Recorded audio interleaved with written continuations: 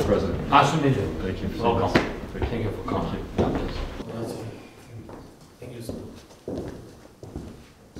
Mr. President, Hello, sir. Darren LaHood, how are you? Nice to see you. Thank you. Thank you. Mr. President, Hello. my Nice pleasure, to meet sir. you. Wish Pleasure me to luck. meet you. Thank you.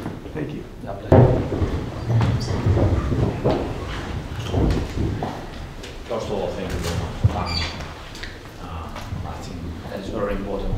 Thank you very much to you, to Congress, bipartisan support, to White House, to President, and thank you for our brothers and our children.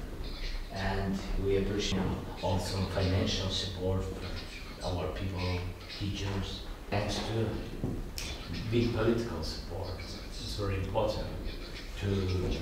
I think this unity brings closer us to the moment of the occupation of our country against real terrorists from Russia. Real terrorists kill our people.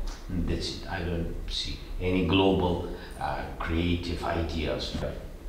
Really thankful for that help and your. This war goes well for you and it ends after the spring offensive. But it may not, and we need to plan people and how long they'll stay engaged with the money and the other resources.